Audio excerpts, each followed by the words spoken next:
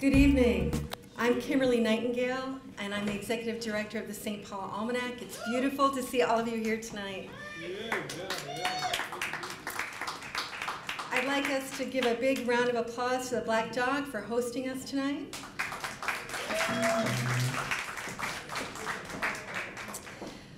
We'd also like to tell you that you can buy St. Paul Almanacs right here at the Black Dog Cafe. They're right near the cash register, so feel free to do that.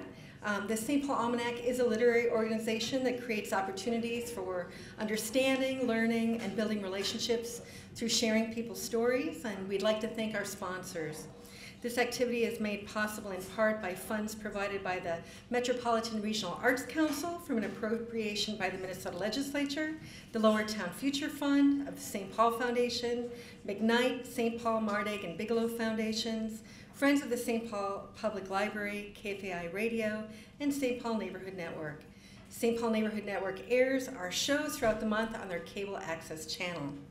We'd also love to thank Tacumba Aiken, our incredible artist. Tacumba will be drawing the action as it is happening. Otis Powell tonight is our curator, and tonight's show is titled 3 Artists and 3 Themes. Otis Powell says, I am alternatively using punctuations in my name that express my personal journey toward wholeness, while using them less in my poetry.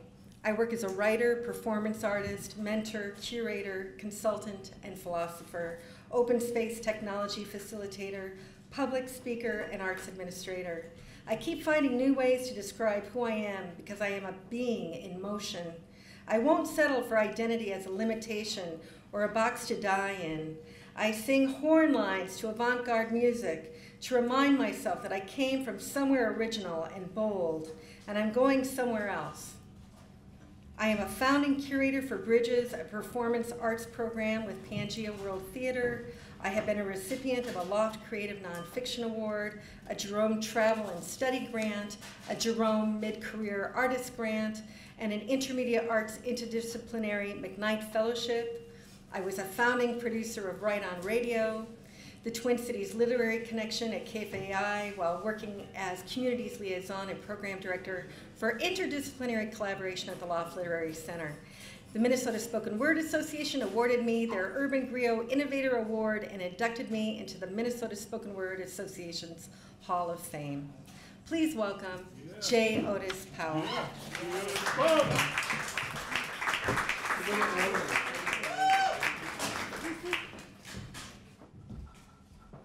Good evening, everybody. Good evening. Thank you so much for coming. I have a lot of business to attend to, so I will try to handle my business and do the art with as much grace as I can. The first thing I'd like to do is to talk about the evening I've put together. The 3 artists, 3 themes was what I decided to do when I realized who I was going to invite to do it with me. Because I know Shá Cage and I know Tish Jones from years of associating in the writing spoken word community. I didn't want them to feel limited by a theme that I chose for them. And so I gave them the option to choose their own themes, although I did make a suggestion to Shá that she do something from a work in progress that I've seen, and I think she wanted to do something from that anyway, so I don't think it was an imposition. The theme that Shá will be reading work from, or performing work from this evening is N period, I period, G period, G. How many G's in that word? N period, I period, G period, E period, R period. Is that it? I left out a G. I thought there was another G, but you know, when I do it any other time, I remember the other G. And I think she wrote it that way to keep from it just being a word that we say, because you know the word became taboo to say. The NAACP years ago actually buried the word and said we couldn't say it anymore.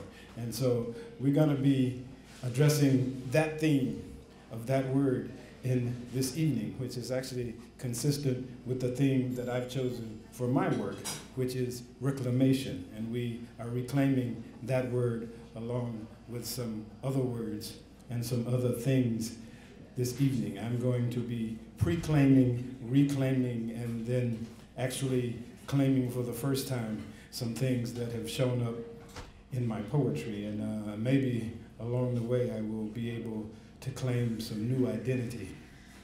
And Tish Jones, when I gave her the opportunity, said, well, let me get back with you on that. And she eventually decided that her theme was going to be confusion and chaos.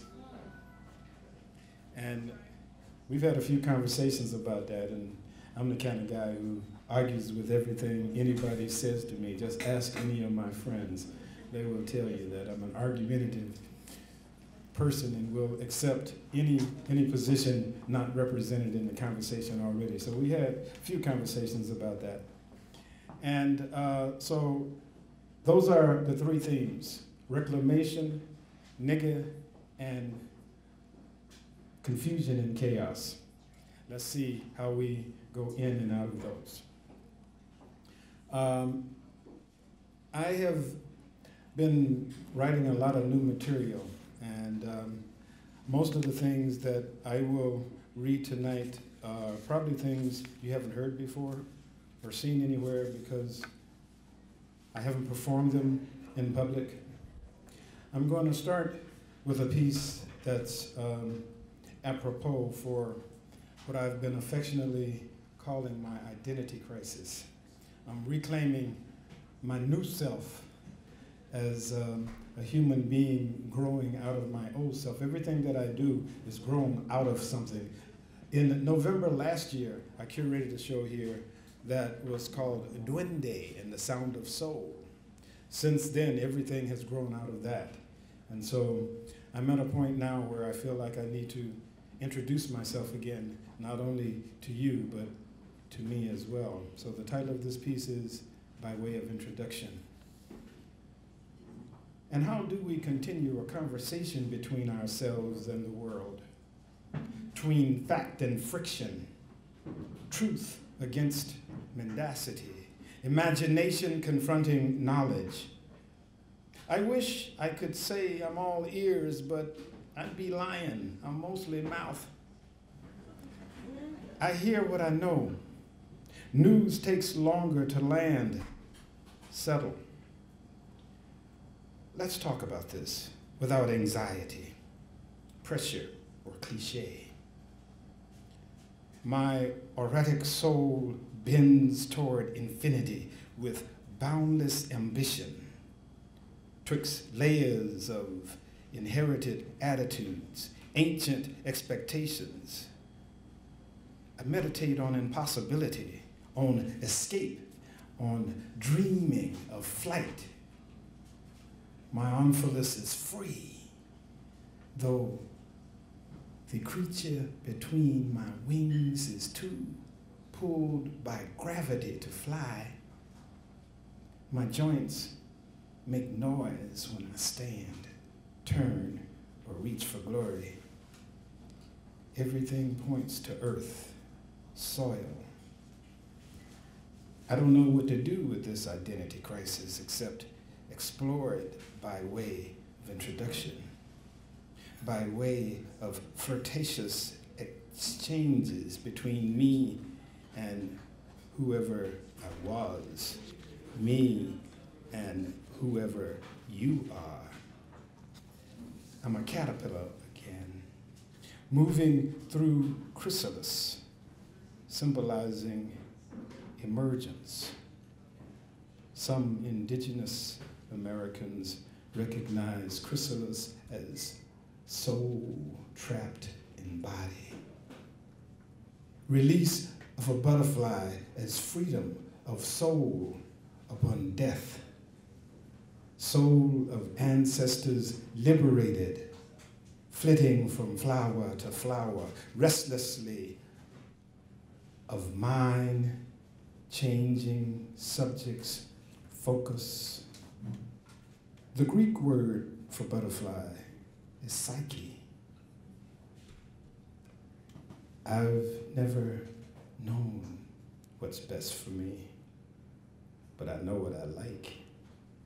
Inspired by the Baroness Nika, who loved Thelonious Monk the moment she heard Thelonious play. Baroness Pananica de Conenwater Rothschild walked out or flew out of her own life, including a husband and 5 children, and devoted herself to bebop. The next exit waits for bold escapes by those in search of something new to believe. Someplace with more room for creatures longing to fly.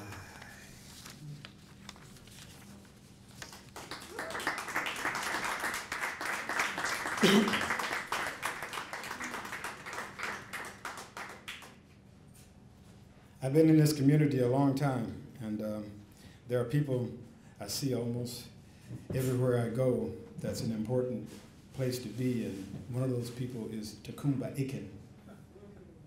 And I hadn't informed him about my identity crisis, or maybe I had, but when I saw him tonight, he hugged me and gave me a new name, and I'm gonna try it out on y'all.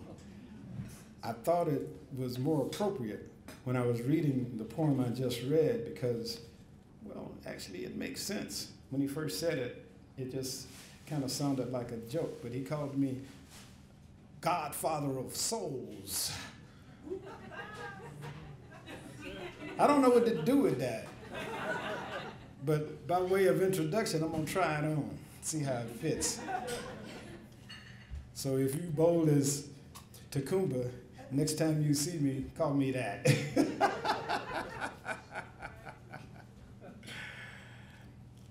There's one more piece I want to share before I introduce the next reader. I heard a song on Rockin' in Rhythm one day, and it inspired me to write something, and I spent weeks trying to write it. My process is agonizing. I don't recognize it. I don't recommend it to anybody. I mean, I get an idea and I get committed to trying to write about that idea every time I sit down and I do research on it, and I drive myself a little bit crazy, but I ruminated on this long enough to a story started to form. And it's actually a story I've been telling for years. I just never thought of writing the story, but once I started writing the story, of course, it went askance, it went awry. And this is what it is right now. The working title is When a Cat Goes Out. He'd patrol the doorway waiting to make his break, or he'd scratch around the threshold as if he could dig himself out. All he knew was out was where he wanted to be. When the opportunity was right, he'd bolt. When he went out that last time, looking for whatever he craved, then attempted to return, there was no there anymore. No familiar arms to welcome him back, no nimble fingers to massage his weary head, no food in his dish, no breast to fondle, no open door. No one knows where a wanderer goes when a prowler goes out. He sees what others can't because of askance perspectives. He makes patterns of disappearing after having been on the scene too long, and they speculate about where he's gone. He's got a woman cross town, Ray said, who won't come out with him or hang with the likes of us. He has alternative personalities. Sometimes he's shy and reclusive, Dana chimed in. So he hides to sulk and write. He's often manic and won't come out in his depressive state. But that last time he went out swallowed him whole.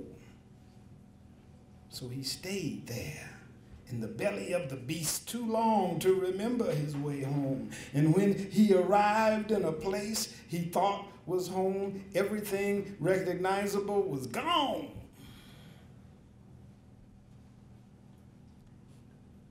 Out has black holes that eat light, especially the kind in cat's eyes. The wide-eyed, bright enthusiasm that expects stuff is depowered, blacked out, like New York in a major storm. Scent of a woman and radar of voices bouncing off each other work like bat intelligence when the scent or the sense of sight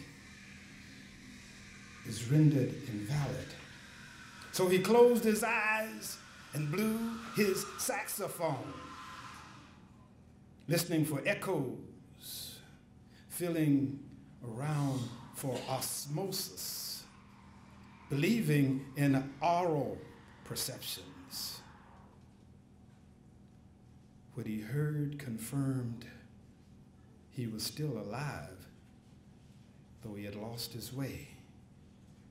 He was out in front of something that didn't know anything about him, nor did he know anything about it. Home was not an avenue or a building where he used to live, but somebody who knew him and put up with his shenanigans.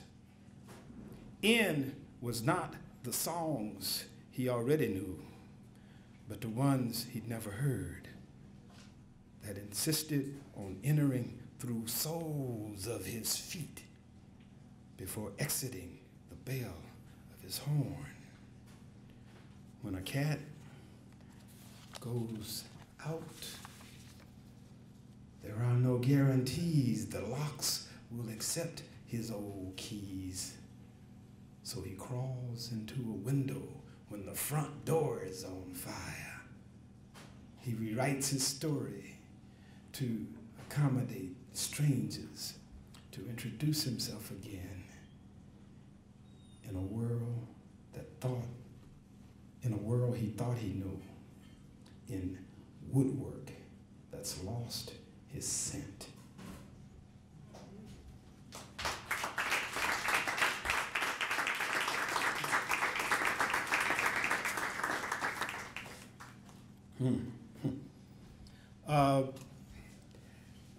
I have some housekeeping to do. The first thing is, St. Paul Almanac is a nonprofit that always pays artists, so please be generous in your donations.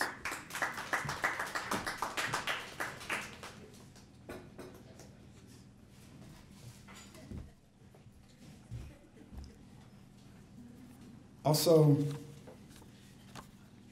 another organization that I work with in the Twin Cities is the Archie Givens Foundation, and I've been involved in a retreat program that they have for African American writers, and they are accepting applications again for a Black Writers Retreat. The deadline for application is January 4th, 2013. And the flyer, which was on your table, says if you want to focus more on your writing, hone your craft with mentors and peers, et cetera, then you should make that deadline if you're an African-American writer. If you're not an African-American writer, then you should tell an African-American writer that you know that they should apply. There are actually some fellows in the room that have gone through that program, so we can testify to the significance of it. I appreciate mentoring because it gives me an opportunity to share what I think I know with people who think they want to do what I've been doing. And it's important to me to be able to share my experience. I mean, that's why I write, is because I think I have something to say. And when somebody develops a relationship with me that is a mentoring relationship, I'm very respectful of the relationship, because I've had mentors throughout my journey, and I think it's important to give it back. And I always learn as much from people that I mentor as I may be teaching them, because it's always a two-way street. And I don't mentor dumb people. So thank you for being relaxed enough to laugh.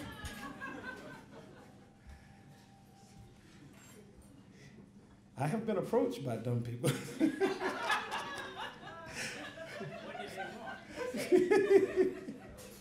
They didn't want me as a mentor. So this is by way of introducing our next reader or performer. I'm not sure how that's going to turn out. I'm holding myself back tonight because a part of my identity crisis is I'm trying not to be so extravagant anymore. I just want my words to perform, as opposed to me being all gregarious and yelling and flailing and all that stuff I used to do. I've been through a lot of flailing. Reminds me of Dizzy Gillespie after the bebop era, when he was a senior citizen. He says, yeah, a lot of wasted notes have been played. I just want the words to play themselves these days. And so I don't know what Tish is going to do, but she's young, and if she wants to flail, that's her prerogative. But I'm trying not to do that. I don't know if I will be able to maintain my composure, but we'll see how that goes. Chaos and confusion, or confusion and chaos, which is it? Or does it matter? Confusion and chaos. We had a conversation where I was trying to get her to see that whether it was confusion or chaos was all a matter of perspective. And I think she was able to own that in a way that helped her get a little further on her journey. And I think that tonight we're going to get an installment of how that relates to her theme. Please welcome to the stage Tish Jones.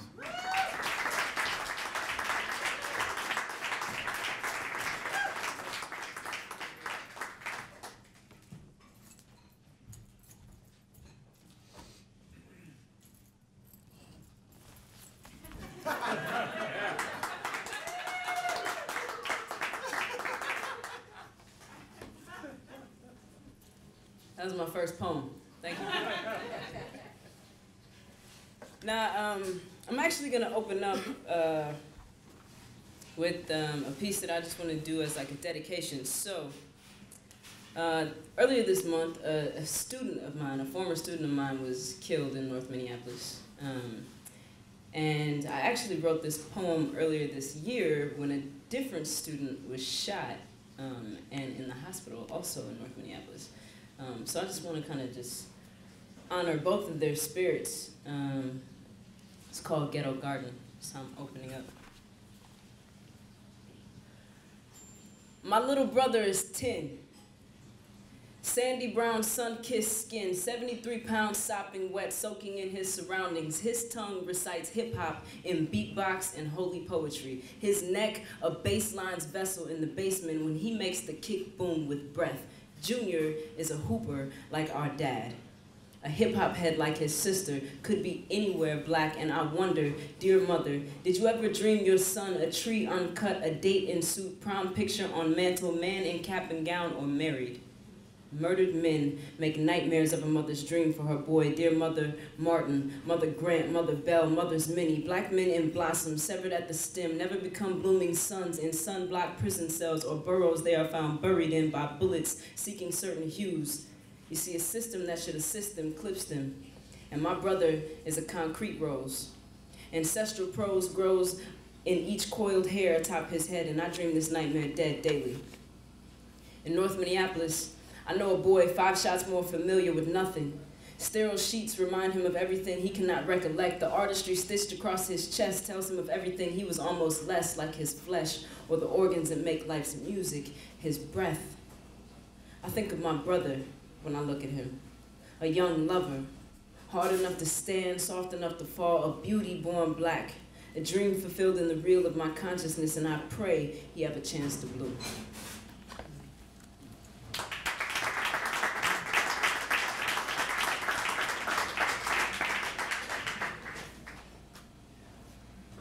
Word, thank you for letting me read that. How y'all doing? Word. Hey, sister. Just hit stop after every situation. Side note, that was a sidebar. Happens. We're comfortable. Whatever.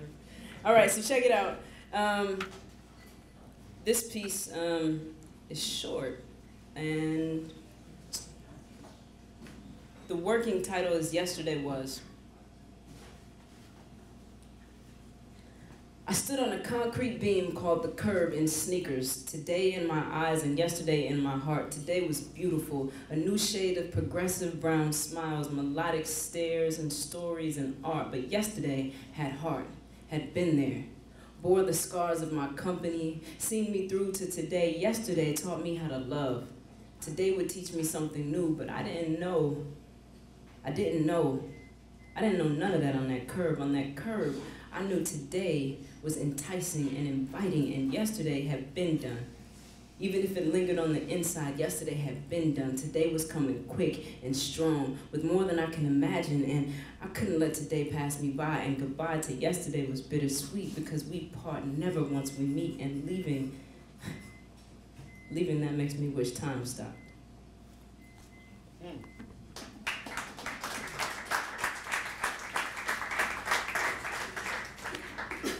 All right, so on Confusion and Chaos, right?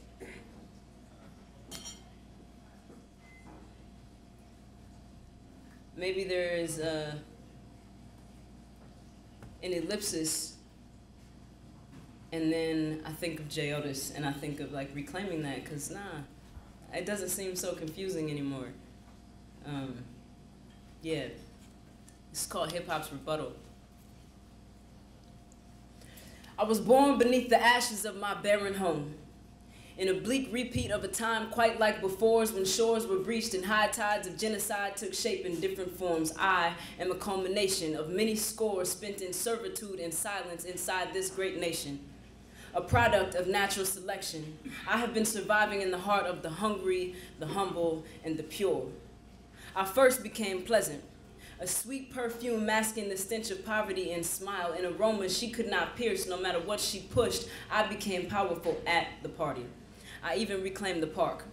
She took the presidency, I took the people, and we parlayed our way through syringes with needles piercing vinyl instead of our skin. That was my first win, when records spun. I remembered fun, channeled where I come from, polyrhythmic drum. You see, I have made revolutions around this world like the sun, and my roots have yet to become undone, only transformed the way I move.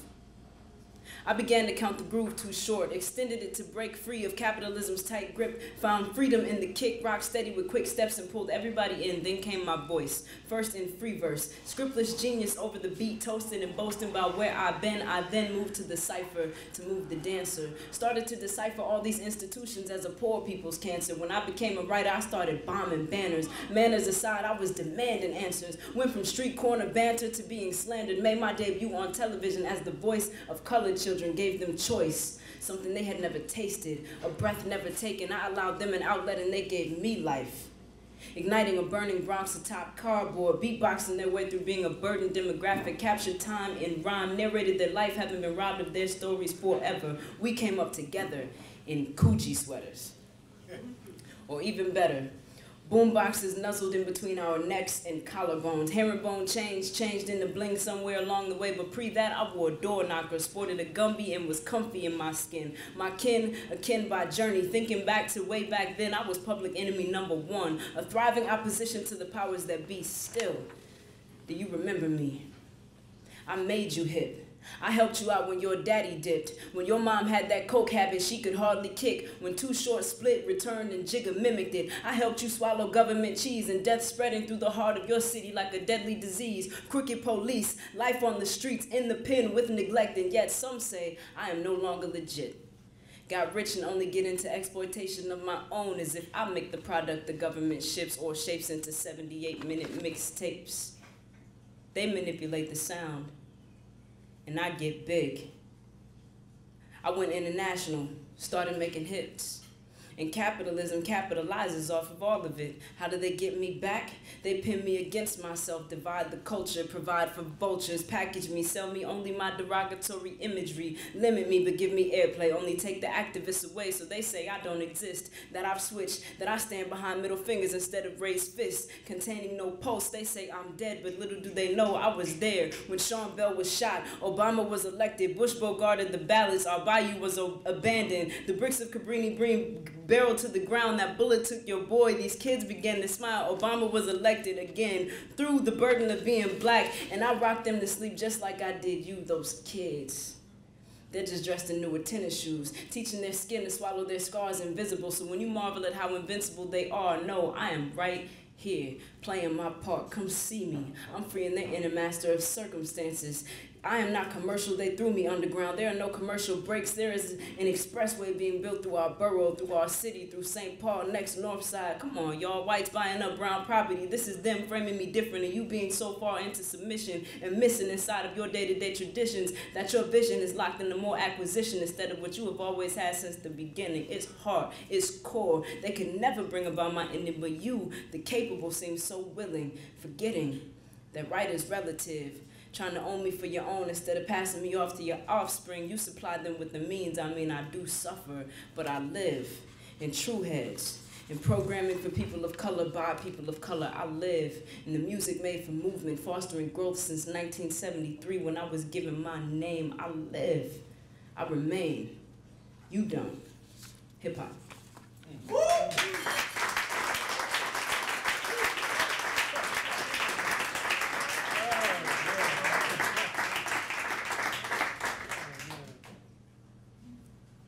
I'm a fan of hip-hop, so here's a more contemporary spin on the validity of hip-hop. This piece is untitled. So I know SPNN is like recording this thing. What's the language situation? Like clean? That should be clean? Oh, just checking. All right. You want to be on TV? You know what I mean? Like, Tish Jones was a part of this show, but we had to cut her whole section. That Tish. All right, that's cool. I got it. It's all good. Hip-hop can be clean. They sell edited versions. Now, what if you having girl problems? I feel bad for you, son. I got 99 problems, but a chick ain't one. That's Hove. Now, what I am, whatever you say I am. If I wasn't, then why would I say I am? That's Slim Shady. And what we are not the same. I am a Martian. That's Wheezy F, baby. If you ain't gonna die for doing the right thing, what you gonna die for? My grandfather asked me that question. Check it. I knew this brother who claimed he wasn't scared of nothing, dude. Packed him a little bit of something, dude would bust if he went from calm to crunk too fast. He wore an S across his chest like Superman, but I called him kryptonite, his own worst enemy when days didn't end at night, cause he had to sleep light with the burner and the knife and fear of his life every time the wooden floor didn't creak right and peep right. He said it was all for his slice of the American pie. Got mad when I sat him down, looked him in the eye and said, bruh, how bad do you want to die? He said, yeah, well, if you having girl problems, I feel bad for you, son. I got 99 problems, but a chick ain't one. I'm like, bruh, how bad do you want to die? He said, forget you, Tish, man. I lived this ish. I had to earn my silver spoon and dish, so why wouldn't I be ready to die for that? I want 99 problems, but a chick ain't one. Why wouldn't I be ready to die for that? I'm like, bruh, why you stacking your figures? It's somebody watching your every move, waiting to come and get you, and this ain't our destiny. He said, this is the best for me. I said, you can do better, G. He said, man, whatever be, this world ain't letting me, so as scared as I am to die, I pledge my allegiance to these streets. It's death already just being me, plus I need this money, queen. I got a slang to feed my seed. I want 99 problems, but a chick ain't one. I got a slang to feed my seed, so I'm like, bruh, Let me see if I hear you. For the 5 stacks in your pocket, if my missile is big as a rocket, we're at your dome. Would you really be ready to go home alone? Would you really be ready to live by the streets and die by the chrome, brother? Become an unknown brother and lose the opportunity to watch your seeds grow? Bruh, how bad? He looks back at me and he's like, you know what, Tish? I sort of kind of remember when you used to act like that. In fact, I'm kind of bugging on how you figure you could even form your lips to ask me that question. How bad do I want to die, fam? How bad did you? And I'm like, yeah, I sort of kind of remember being the cat that walked the path to the gangster beat limping, idolizing criminology, thug life, and pimping it. Just in case my terminology is too ebonic for your diction, minister, society, boys in the hood is my fact, no fiction. I'm versatile with positions of short stops, been no stop short of a butt whip. And wait, listen, I've been in situations asking, will I live or will I die? Thanking God for all the angels that fly by my side. I've lost, I've cried, had friends that died. My best friend used to be a 4-5, hit stains, took rides. My belt grand theft auto, my belt just short of attempted manslaughter, stomach empty. I be hunger and pains, daughter. I'm like, should I go on? He's like, I think that you ought. I'm like, I did the 1-parent household and received my father on the other end of the telephone saying that he had no daughter. Stuff starter, I was. Question, do you answer? Yes, I stay buzzed, medicating emotions and I ain't ready to touch. Hence why I wear gloves, no evidence, cuz I would never sell my story. You couldn't pay me enough. Too many project stories, fights. Run down apartment buildings, project tenements, and broken hallways and elevators that won't take you to the level that I'm on. I'm beyond speaking on bullshit. What 99 promise, but a chick ain't one. So I'm like, yeah, I sort of kind of remember when I used to act like that. In fact, that's how I figure I could form my lips to ask you that question, bruh. So how bad do you? He goes and he stands behind the records again, right? And he's like, you know, Tish, the answer has always been in the music. Listen, he said, what if you having girl problems? I feel bad for you, son. I got 99 problems, but a chick ain't one. Oh, what a chick ain't one. Oh, what a chick ain't one. Cause I am whatever they say I am. If I wasn't, then why would they say I am? In the papers, the news, every day I am. Oh, what a Martian. I look. He looks.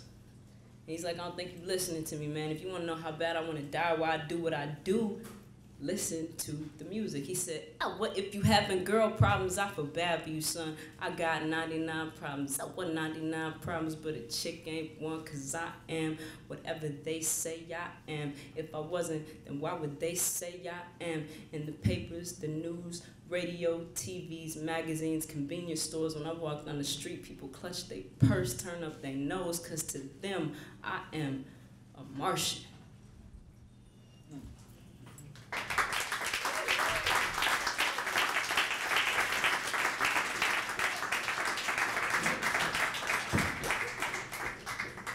I think that's becoming one of my favorite pieces. Only because I do a lot of hip-hop education, man, and people always have some funny style to say about hip-hop out here. And I really do think that if you listen to hip-hop music, like on some hip-hop pedagogy, how can you educate through hip-hop, there's a lot of really rich material. Anyway, so the last piece that I'm gonna perform,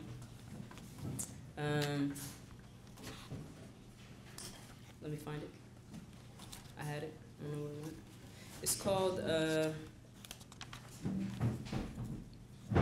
It's called You Have to Tell Your Mother That a She Is Your Lover for the Freedom That You Seek. In the center of my most sacred text, her spirit becomes erect. Our leaves have changed. Permanence found in seasonal mood swings now stick to the cold of us like frozen rain, and she thinks you'll be happier next fall. There is no wrong, I write. We have made nouns of verbs and lost our will to be. Tonight we test power, 2 electricians who have refused to fuse, but there's too much light to closet this love, or call it a was on a whim of winds and others once. No once will trump an ever, tethered together by the tail of time as fallacy and malice, breeding tragedy. In your silence, you still ask for me. You haven't left. You simply stepped into the crevice of my eyes to find residence in my dreams, where your spirit sings a scream. Tell your mother I gave you an offering of queen. Queen. Wandering through you for years without fear of being lost, it cost me nothing if we part. Our meeting means meaning. Makes sense? Still.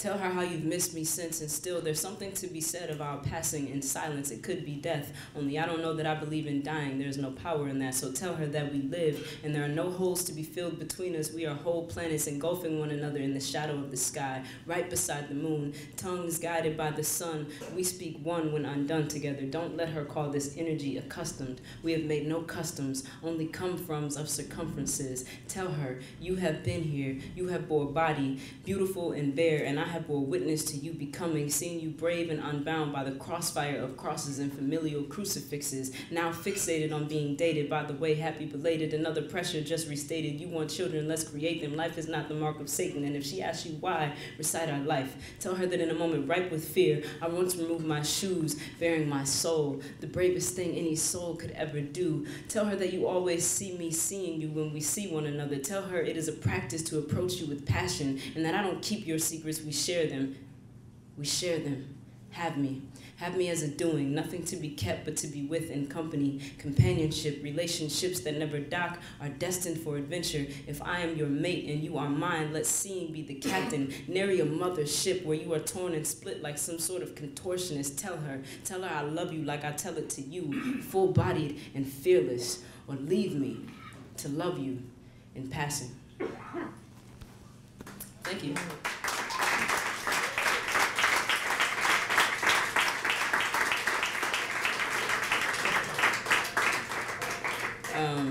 So before I step down, I'm actually gonna say that this new thing that's not really new is happening. So annually, Minnesota does a quest. We have a quest. We do a series of slams to find 6 young people in between the ages of 13 to 19 to represent our state in the International Brave New Voices Youth Poetry Slam Festival. And the Minnesota Spoken Word Association has passed the torch to me in terms of facilitating that process, right? Yeah, give it up for that. They've held it down for some years, for real. So from January 2013 to March 2013, we are holding a series of slams in the Twin Cities to identify those 6 young people. If you are one of them, or you know young people that do spoken word poetry, please tell them to go to facebook.com/MN Youth Slam. Word. Thank you for your time.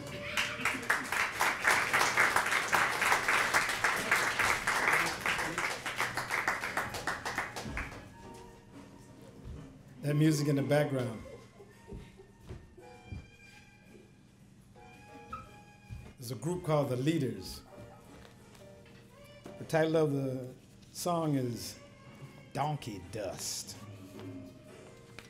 Just wanted you to hear a little bit of that before we went forward. And I'm going to walk very slowly back to Faded. Right.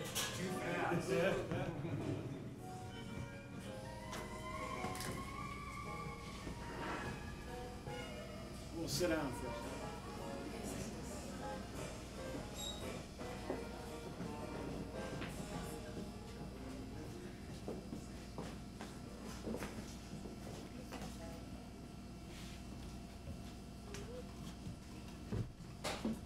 If you want to hear more hip music like that, listen to Mostly Jazz on Saturday mornings on KFAI 90.3 FM in Minneapolis and 106.7 FM in St. Paul. And on the World Wide Web at KFAI.org, 9 a.m. Saturday mornings.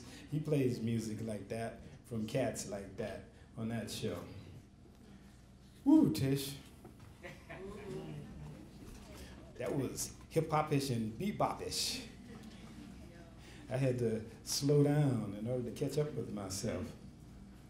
I feel so good about the energy in this room because there are so many loving people in the room. I mean, people that I love and people that love me and people who are in my poems and people who inspire me. And I just, it's great to be in a community, isn't it? Yeah. I mean, just to see faces and feel spirits of people who like embrace you just by being in the room with you, you know? That's a very fortunate situation to be in. And I just look out and see so much love. Thank you so much for all the love in the room.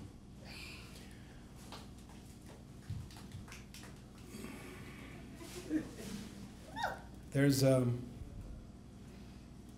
very good friend of mine who made an exit recently. Her name is Janice Lee Porter. Some of you may know her. She is a painter. And she and I, along with Anthony Peyton Porter, collaborated on a book together. And Janice did the illustrations, I wrote the poems, and Anthony was the editor. And after we worked on the project together, the painting that became the cover of the book she gave to me as a gift, and she hadn't titled the painting yet. And so I said, well, I'll give it a title. And she said, yeah, okay. So she gave me the opportunity to title her painting. And you can go to Facebook on the Homewood Studios page and find a photograph of the painting if you want to see it later. I made a donation of the painting to Homewood Studios, so you can actually go to Homewood Studios and see the painting. It was just at my house, and nobody comes through there. So I wanted it to be so community would have access to it. And I decided to write a poem about the title and about the painting. And I'm going to share that before I introduce Shá Cage to you. See, I'm trying to hold myself back because I'm just used to being extravagant. With yourself,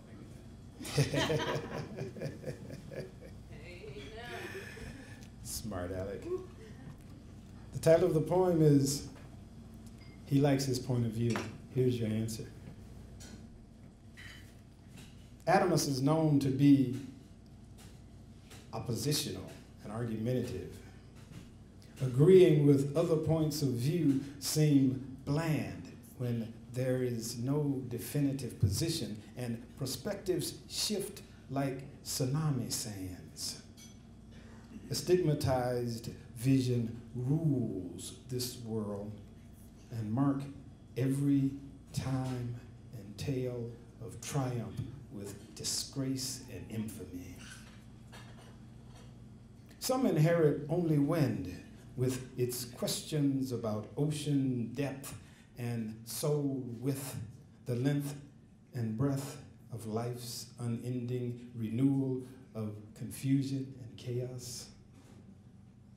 Wind-blown children of dandelions are uprooted by breezes in humid air pockets, dispersed indiscriminately among grasses and flowers, blown into manicured lawns that reek of herbicides. He is the son of a dandelion daddy who only dropped his seed.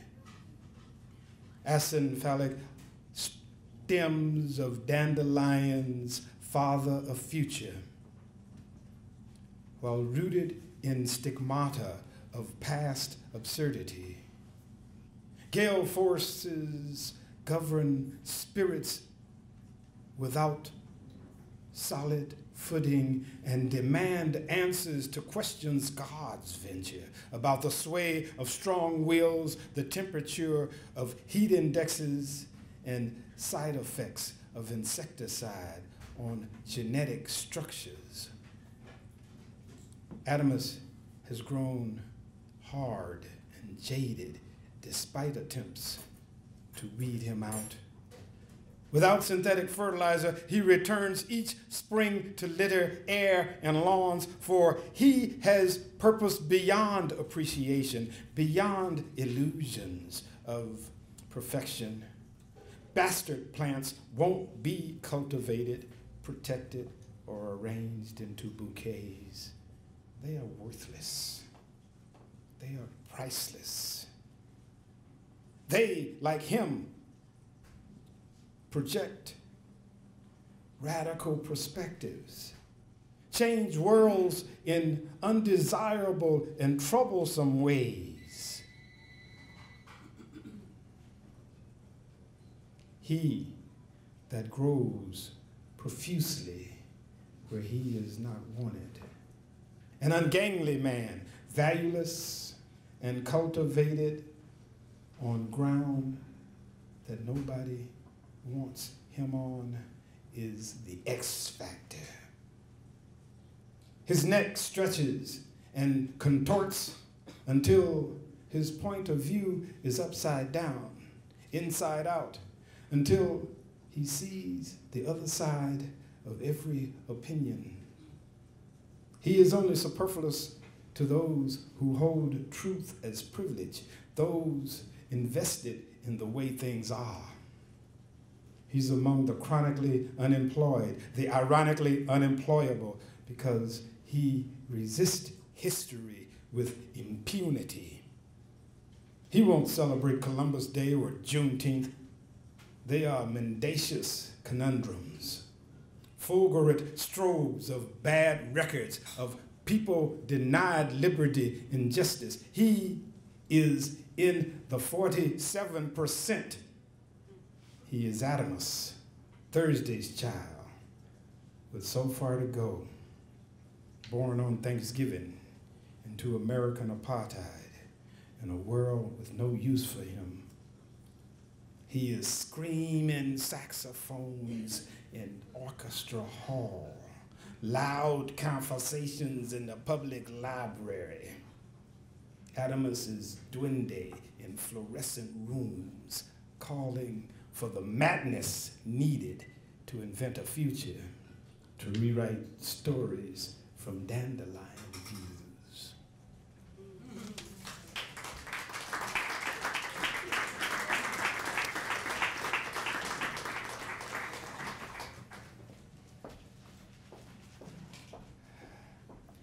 Recently, well, it wasn't too recently, the weather was warm. I remember that. At the Playwright Center, I went to see an incarnation of a work in progress called N period I period G period G period E period R period. And it was amazing. Shá Cage is a current McKnight Playwright Fellow. Let's give her a... Yeah. Big ups for that. She's an arts educator, an arts administrator.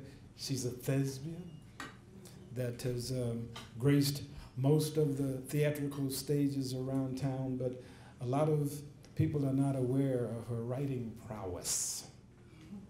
I mentioned the Gibbons Writers Retreat earlier, and Shá Cage was in the first group at the Writers Retreat with the mentors, Amiri Baraka and myself. And she claims that she started writing this piece while she was at that retreat, and I say, okay. I kind of remember that, actually, but it has grown in leaps and bounds from the draft I saw when she was there. But I don't know what parts of it she's going to bring this evening, but I know if she brings it, it's going to be bad. So bring it.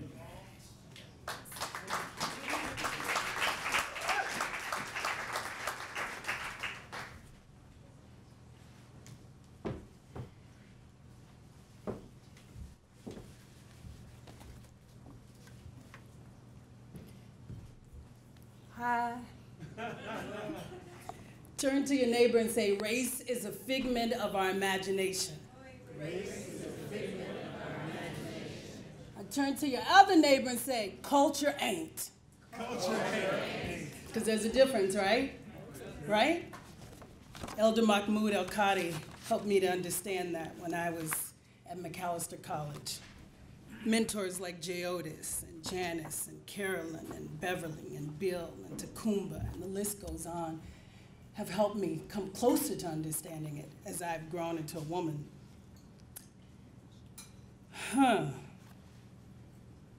When you're on a main stage theater, you're really far from the people.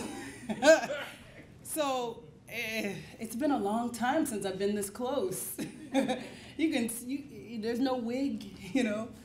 It's like the wizard has sort of taken off the, how y'all doing? Yeah, there's a lot of really good energy in the room, and I'm gonna use it to figure out which pieces I'll share. And then I wanna make time, when it's time for me to get off, say get off. No, I'm not gonna do that. Nigger.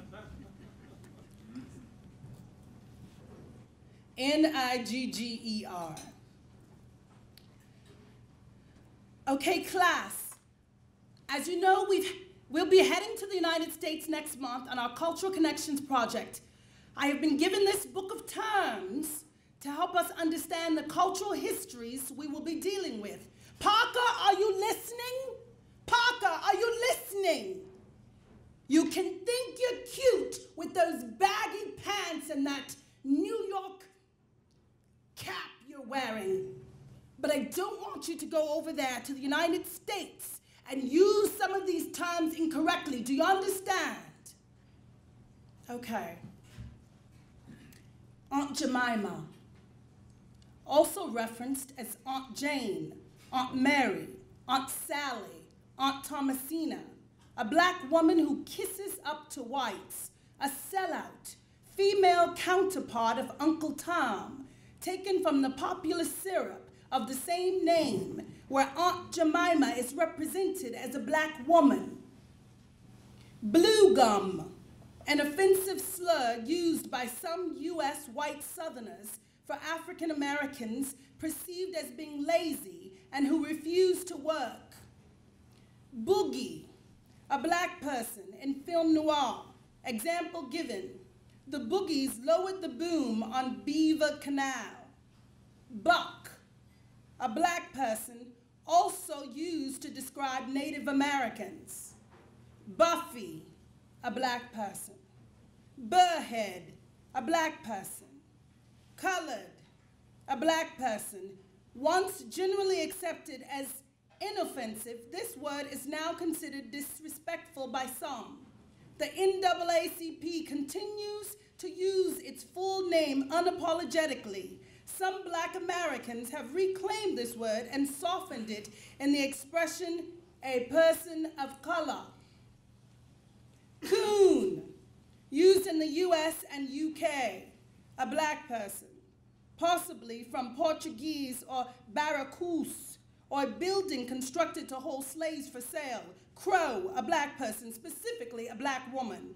Eggplant, a black person. In the 1979 classic film, The Jerk, the leading character played by Steve Martin is advised by his associates to keep the eggplants out of his planned housing development.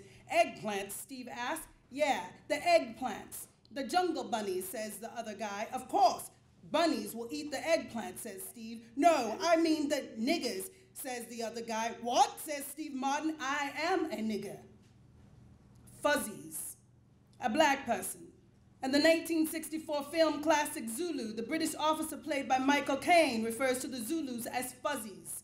Gable, a black person. Gollywog, a dark-skinned black person. After Florence Kate Upton's children's book character, a jigaboo, jigaboo, G-E-Gigaboo, zigaboo, jig, jig, jiggy, jiga. US and UK, this term is used, a black person. With stereotypical black features, dark skin, wide nose, etc. The term jig was often used by Richard Nixon when speaking in private, used to refer to mannerisms that resemble dancing. Jim Crow, US, a black person. Also the name for segregation, laws prevalent in much of the United States until the civil rights movement of the 1950s and 60s. Kafir, kafir, kafir, kafir, kafir. South African, a black person considered very offensive. Makaka, epithet used to describe a Negro originally or a person of North African origin more recently, came to public attention in 2006 when the US Senator George Allen infamously used it to refer to one of Jim Webb's volunteers, S.R. Siddharth, when he said, this fellow here, over here, with the yellow shirt, Makaka, or whatever his name is, Mammy, domestic servant of African descent, generally good-natured, often overweight and loud.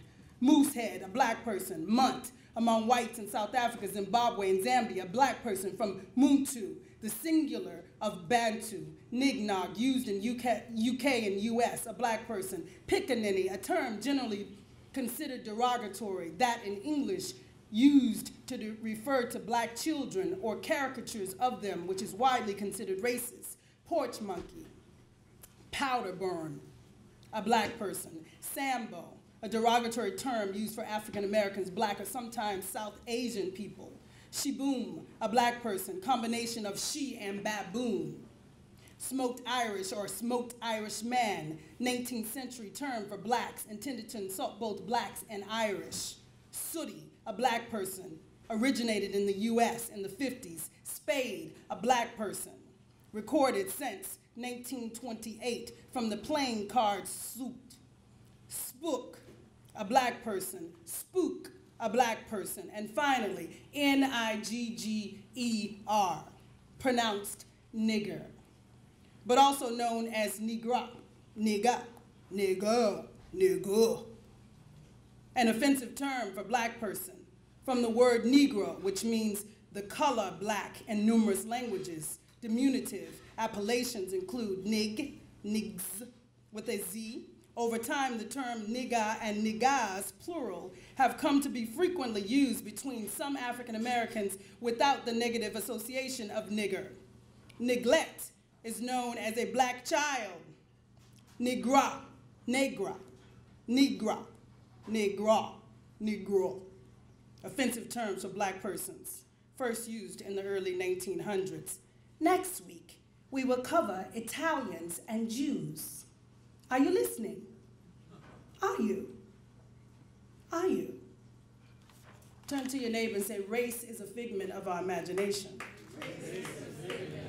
And to your other neighbor, culture ain't. Culture ain't. 2.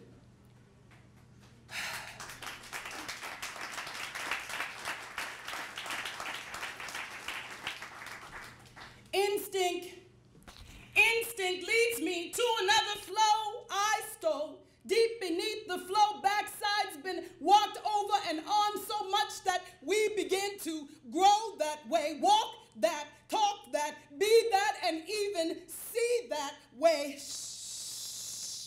350 years, 350 years, 350 years of racism against a people with one word at its root, shoot, shake what your mama gave ya. Shake, shake, shake, icy, coke, thick, shake, fries, sundaes, and apple pies pollute their minds and their bodies will follow. We swallowed the medicine because the fever was unbearable, handed a faulty parable with no resolution, but they failed to realize that with a people strong, inevitable is revolution. Shh. Look at her. She is but one in a long line of fallen faces upon a mirrored reflection that stares her still each morning, begging for a nod, a wink, a simple, I see you, black girl. Look at her. Look at her.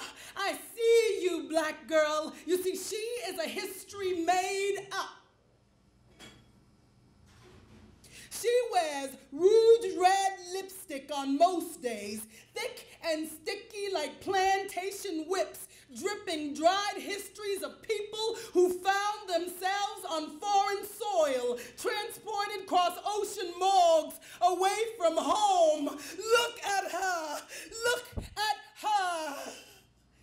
She is a history made up.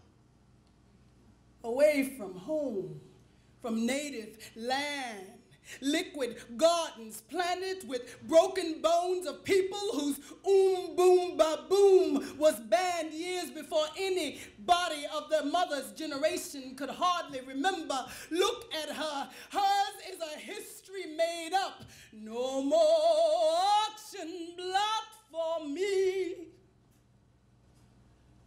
Hers is a history made up.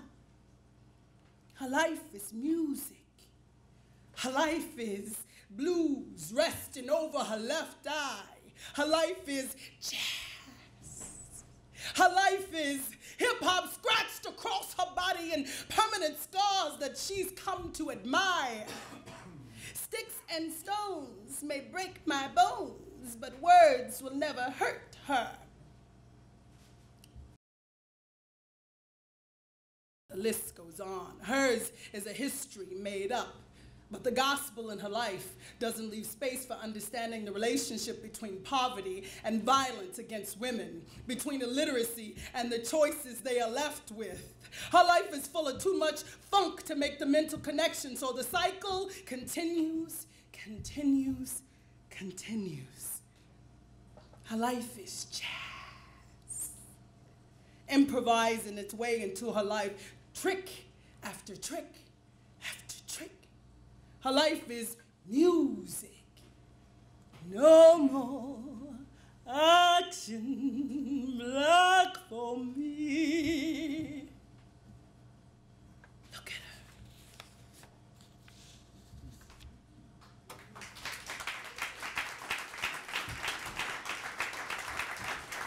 I'm okay.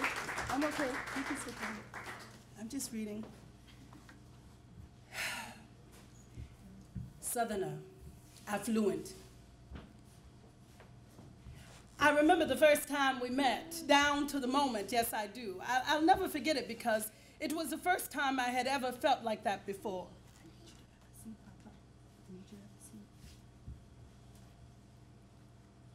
I'd been told what love was and what it felt like, and that sometimes you could really see someone for the first time without ever knowing them before, and fall head over heels in love.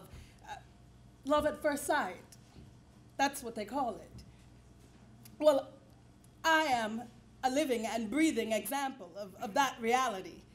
From the moment we were introduced on that dance floor at the Thompson's Gala, he was my world. Thaddeus Lamar Wright. You see, I'd live a pretty sheltered life. I guess you could say that. My parents were both lawyers, and lo and behold, we were part of the League of Blacks that had newly come into their freedom, tradesmen. So we came from an entrepreneurial ancestry, and not necessarily one so embedded in slavery. I remember once my sister was pushed down into the mud, and she was called a nigger. And I will never forget my father yelling at those bullies, "She is worth more money than any of you all put together." Told her, the next time somebody calls you a name, you tell them to come see me. You see, we were taught that we were different from others, not only the whites, but the blacks too. I always wanted to say, but Daddy, we look just like the other blacks. I guess I quickly learned that looks can be deceiving, which is why our type of people form societies like the Black Masons and debutantes, Elks, Blue Bloods. That's what we were called. So that we would know which type of person our suitor was and not be misguided into falling for the wrong type of person. It was quite complicated in those times. I do remember that.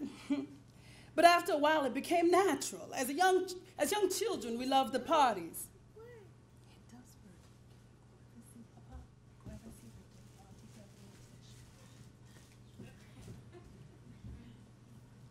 After a while, it became natural. As young children, we loved the parties, the socials, the balls with beautiful gowns and, oh, incredibly gorgeous people.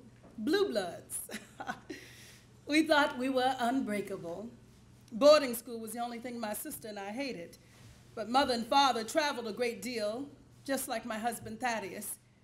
So this was something I came to understand quite well and eventually accept. You see, when a young woman is introduced to a young man in society, 9 times out of 10, that would be the man she would marry. Our kind of people went to great lengths to keep the money and the blood in our world. Our kind of people went to great lengths to keep the money and the family. There was great detail in assuring our suitor would be the right kind. It wasn't completely like an arranged marriage because 2 people had to like each other, usually. But a great deal of conversation between the 2 families had preceded that introduction at the Thompsons. Every girl just hoped to God he didn't have a dog face. And second, that he'd simply be kind, both of which my Thaddeus were in the beginning. It was so blissful at first. He treated me like a princess, like I was the only one on the planet. That was before the company merger. Then they started demanding so much more out of him. It was stressful. So instead of turning to me, he chose the bottle. than other women, usually white, the kind that didn't ask questions or talk back, as he put it. Niggers can be so much work, he liked to joke around the house. But I tell people that love comes in many colors. It's not always green, and sometimes can damn well turn blood red. But you see, marriage it's about commitment through thick and thin. It's just that clear cut, through lies and hatred, strong enough to kill, through accidental slips of his fists across your cheek, followed by tears that beg for forgiveness, through strange female voices on the other end of the receiver, and late night meetings that couldn't possibly be at the office, and also through birthdays that make you smile, and childbirths, and God knows, soft caresses you wouldn't trade in for anything. Love is not always happy. Anybody that thinks it is purely deluded. And that's why I stood by him, because deep down, underneath it all, he was a good man, despite what everyone in this town says he was. And he was a decent, loving father. I'm sorry I get so emotional when I talk about Thaddeus. It's just since his passing, I try only to remember the good things. Yes, because that's what a good wife is supposed to do. That's what they teach us. And that's what they taught us in the links. And that's what I teach my children. No, it wasn't the best relationship. It wasn't. But we stuck together. And we loved each other through thick and thin. Yes, through thick and thin.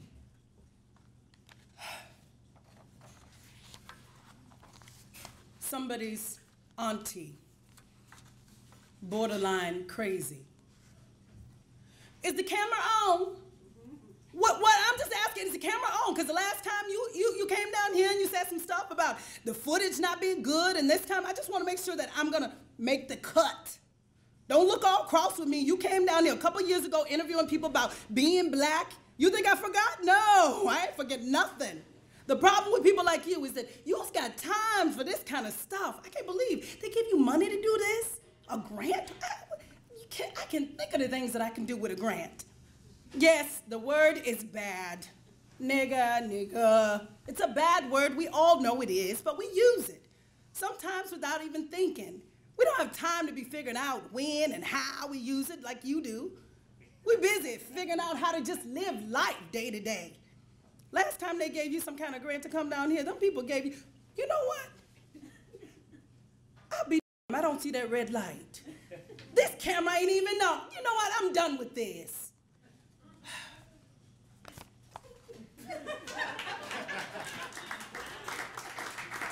Elder.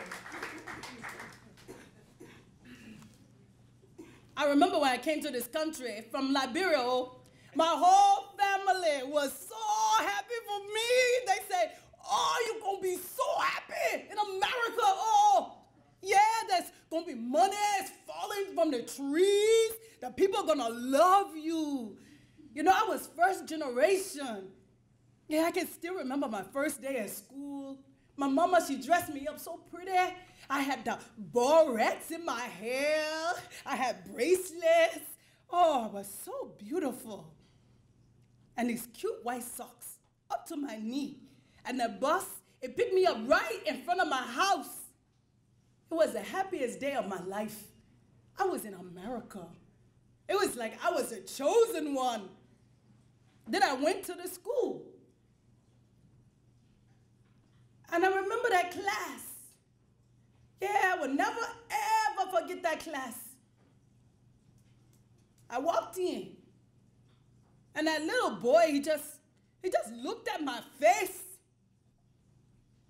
He looked at my face and he started to laugh. It was the meanest laugh anybody had ever given me. Even through all the wartime back home, it made me feel like I was different. He didn't even have to use no words. I knew what he was thinking. He was saying, you think you look good, you black person. Go back home. Hey, the way it made my heart feel. But I didn't care because I knew I looked good. But deep down, my heart was crying. I went back home. They said, how was it? I said, it was good. It was just like you said. It was so nice.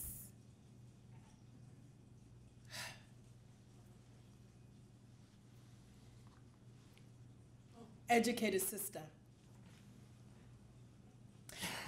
I'm not gonna lie. I am not going to lie. I use the word liberally. I have 2 masters and I'm working on my PhD, and it's not about being undereducated. I know who I am and I love myself and my people. I'm a teacher, for God's sake. I know the history, and I can honestly say that we, the younger generation, have reinvented the term. It's not just the same, it's not just the same word it was years ago. It's about kindred, about brotherhood and connection, a shared language and code. I use the term and love. And yes, I will say that I know to some degree I'm being hypocritical, but it's a term for us to use in communication with other Black people. And it's not for others outside our community to use it. That's just how I feel.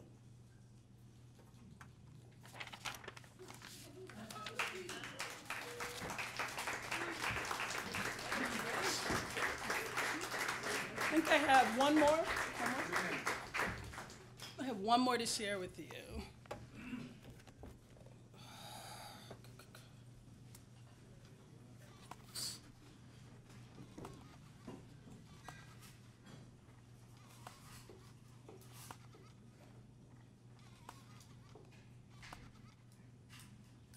Bar scene. The year 1989, setting, juke joint. You know, that corner bar in everybody's neighborhood. Neon sign that you can't quite make out, just hanging from the string. Best drinks on this side of the Mississippi. The bartender, Miss Rosie, they call her. Looks like life ain't been too kind to her, but a smile sexy enough to fry pork chops on. Pours her drink strong and tall. Can he come with you, Tish? Okay. Tish is showing. Can you put Angry Birds on there for me? Okay. She's gonna do Angry Birds. I'm gonna do one more. You're doing really good, Jordan. You're doing good. She'll put it on there. Yes. Go get a cookie, Jordan. Okay.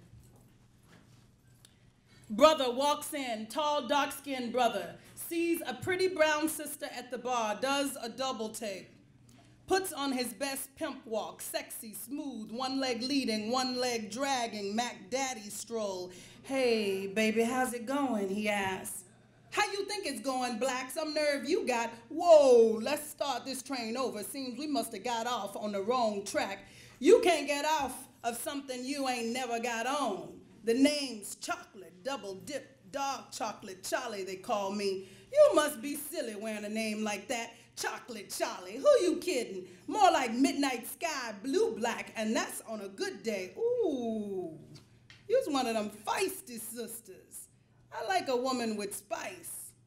Look, I ain't never liked nothing dark and nothing. I ain't never liked nothing dark about nothing. You wasting your time, brother. Sugar, you ain't never tasted sugar this rich. One bite and you're hooked. Black, you better watch where you walking.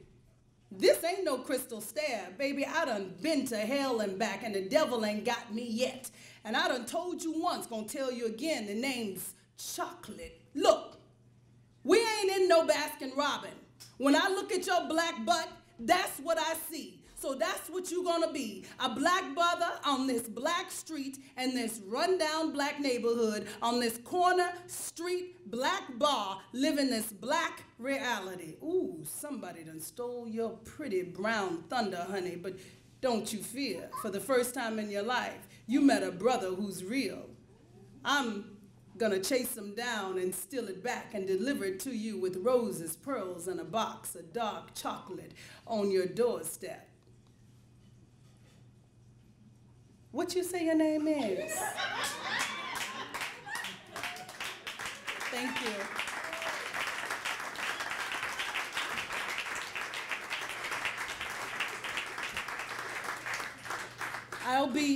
I want to just continue to acknowledge the people that helped me. So it's a full-length piece, and I'll be premiering it in the UK and New York at the end of next year.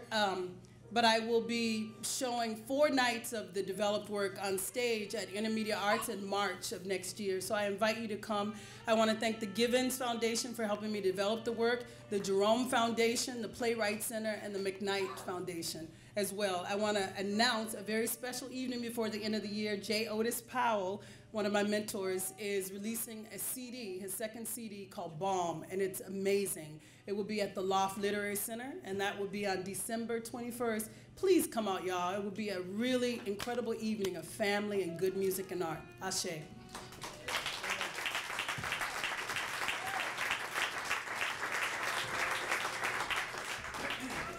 I told you. Our time is up, so we're going to have to go. But in anticipation of what Shá was going to do, I watched again for the umpteenth time 51st Dream State by Sekou Sundiata. And while Shá was up here reading, I decided to leave you with these lines that are kind of pieces from different places. The first one to be the last one to know. My nigga, yo nigga, that nigga who won't stay in the car when you tell him to stay in the car. The first one to be the last one to know. Nigga, please. Good night.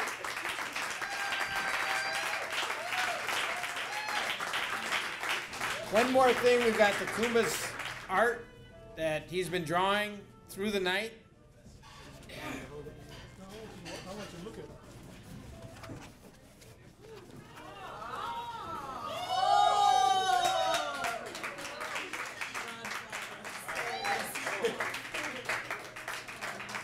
This was truly an act of love.